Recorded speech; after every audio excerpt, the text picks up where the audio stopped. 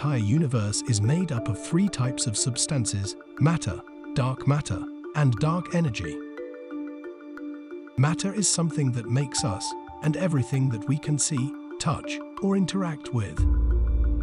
But there is a bigger and more dominant side of matter, dark matter. To understand its existence, we will have to go 300 years back in time. Born in June 1730, Charles Messier was a bright French astronomer.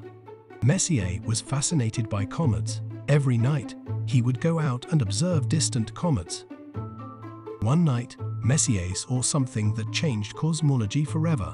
He observed some fuzzy objects in the sky. Upon further investigation, he found that those fuzzy objects were not comets. Instead, it was something else. However, he was worried that other comet hunters might confuse them for comets. So, he made a list of objects in the sky that were not comets.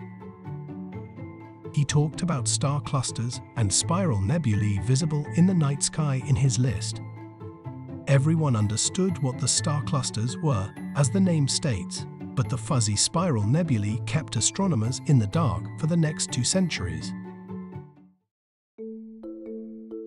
200 years later, in the 1920s, Edwin Hubble put this matter to rest by confirming that these fuzzy spiral nebulae are galaxies. And there are many more of them. With this confirmation, galaxies became a point of discussion among astronomers. During the 1930s, when astronomers studied the motion of distant galaxies, their calculations did not fit with their rotational speed. Based on the amount of matter present in those galaxies and the speed at which they were rotating, they must fall apart. Astronomers calculated that the amount of matter in these galaxies does not have enough gravitational pull to hold them at their rotational speed. This discovery made them wonder, what else could be holding these galaxies together? Astronomers made various calculations based on the visible mass of those galaxies.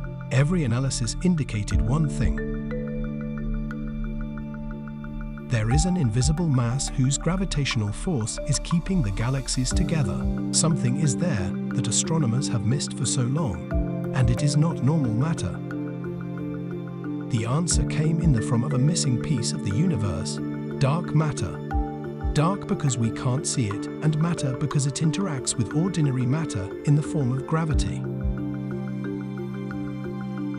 It is the gravitational force of dark matter that holds most of the galaxies in our universe together. If dark matter were to disappear from our universe today, our own Milky Way galaxy would fall apart.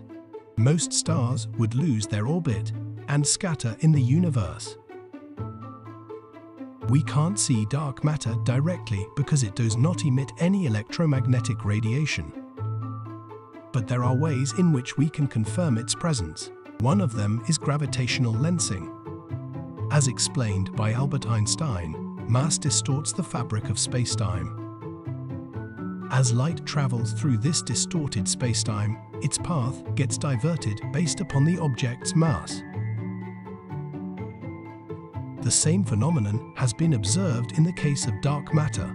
The gravity of dark matter has been found to distort the fabric of spacetime, causing the gravitational lensing effect in places where it should not be. Astronomers have found that light is being deflected in space where little mass is present. Through this effect, we can trace the presence of dark matter everywhere in our galaxy. There was a time when astronomers thought that dark matter was just a new type of particle of ordinary matter that does not emit light. But this idea does not hold any ground. Dark matter is unlike anything we have ever seen. Dark matter is passing through your body right now. You can't feel it, as it doesn't interact with the ordinary matter. Another possibility is that our current understanding of gravity is incomplete. Some astronomers believe that dark matter is not from our world at all. It comes from a higher dimension or a higher world.